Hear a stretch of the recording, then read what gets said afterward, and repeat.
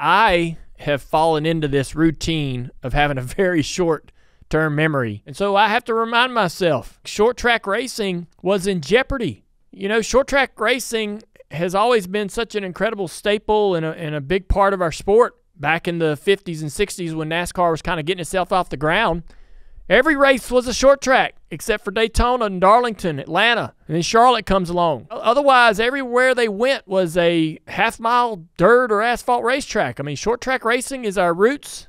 It's in trouble, especially with the next-gen car. But before the next-gen car, we're losing short tracks. We'd lose a short track on the schedule so often that some of our industry insiders are calling places like New Hampshire and Phoenix short tracks now, which is ridiculous. We're so starved for short tracks, we're just changing what a short track is. We've needed to figure out how to get the next-gen car to be more exciting on those type of racetracks.